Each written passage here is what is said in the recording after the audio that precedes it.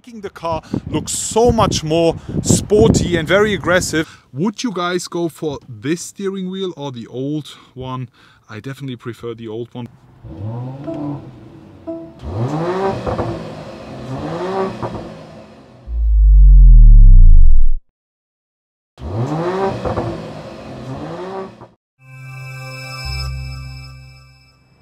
Hello guys, I am back today, welcoming you all with this. Right in front of us we have the all new 2024 model Mercedes AMG GLE 53. But as you can already see, this is not a normal one. Here we have the all new facelifted version of the GLE, and here with the Coupe in specific. And in today's video I will be showing you all the new highlights of this car, showing you the entire exterior. Afterwards we'll check out the interior and then finish it all off with a sound check. So let's get it on and start talking about the GLE 53 Coupe here in specific. We still have the 3-liter 6-cylinder AMG engine producing 435 horsepower, but we have bigger turbos, giving us now 560 Newton meters of torque. Back in the days it was 520. We do the 0 to 100 sprint in 5 seconds. Also back in the days it was 5.3 seconds, making this the slowest AMG, which is super funny. We still have the starter generator, which is giving us another additional boost of 22 horsepower, making the GLE 53 Coupe a mild hybrid. And we have a lot of changes when it comes to the exterior as well as the interior. So let's get on and start with the exterior walk around. First things first, we are right now here in beautiful Atlanta with Mercedes-Benz in the US. Special thanks for flying me out, letting me film this beautiful US spec GLE 53 Coupe for you. Finished here in hyacinth red. I think it's hyacinth red. Maybe it's Patagonia red. Anyways, there are a lot of changes also when talking about the front. So let's get on and start with the walk around here. So let me show you some of the changes. The first change comes with the front headlights. Now, new design. As you can see, we have a straight line and we have 4 LED dots. These are the multi-beam LED headlights, which are an option. Then we still have the so-called Panamericana front grille with the full chrome finish here.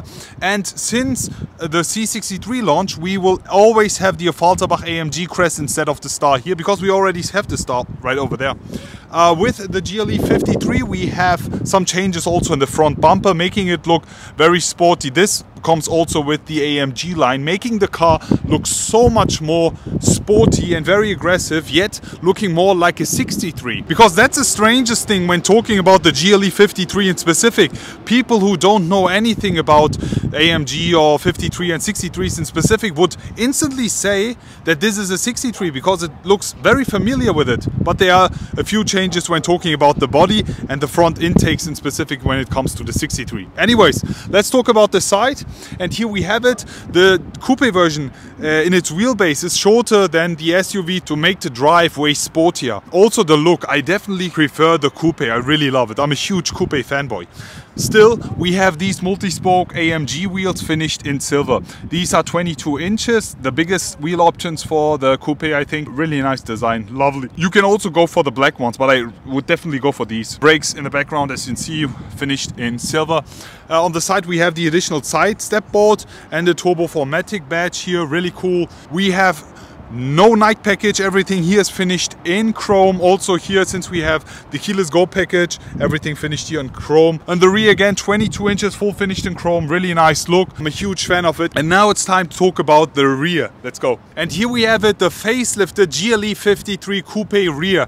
And as you can already see, we have a few changes which I have to show you. But the main change comes with the tail light. As you can see here, the design of the tail lights have changed.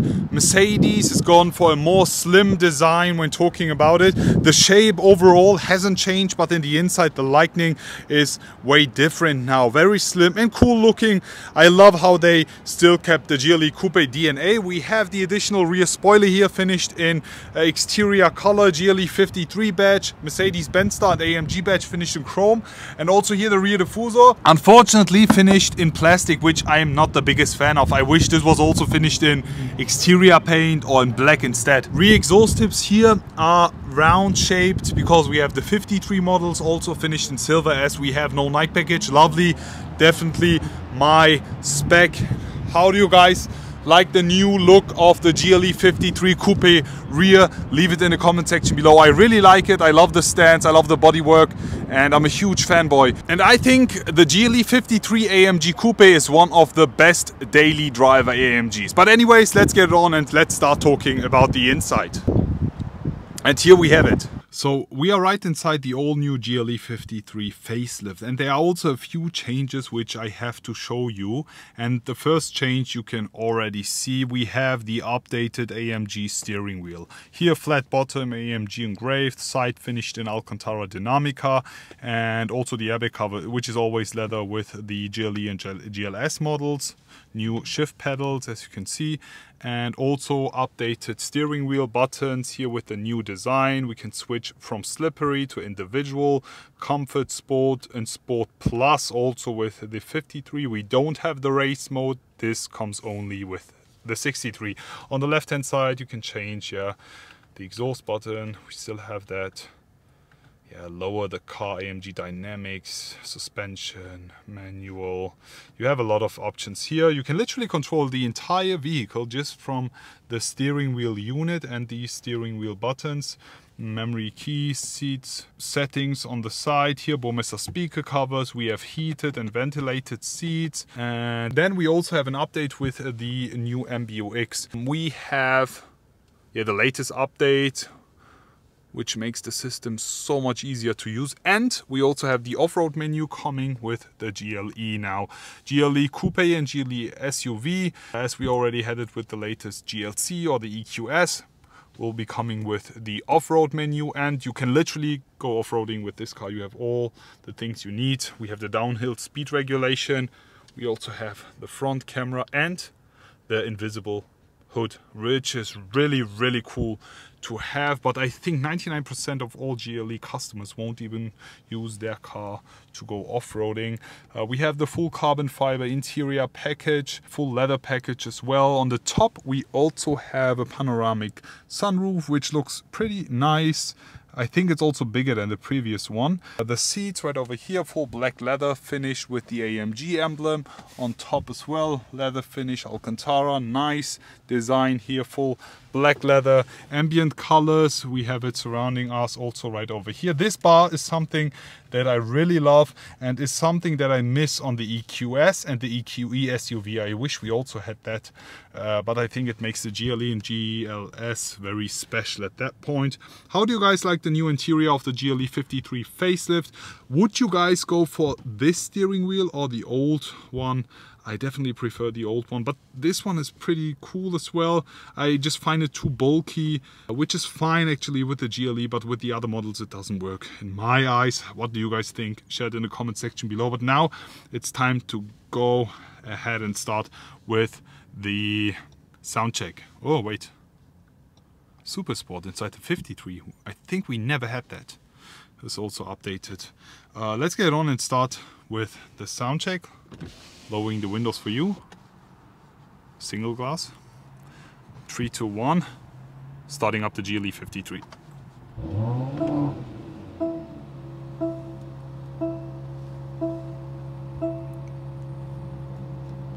We also have a non-OPF US spec here, so listen up.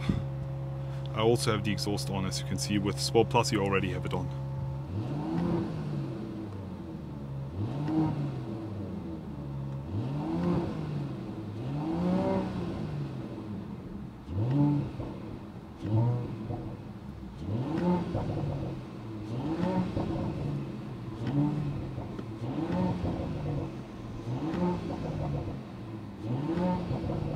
I really like this is the 53 specific sound, and while driving it sounds even better. Guys, how do you like the GLE 53 sound? Let's step outside and listen to it from the outside as well. Let's go.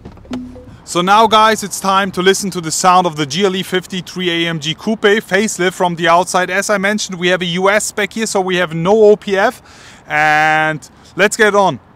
Listen.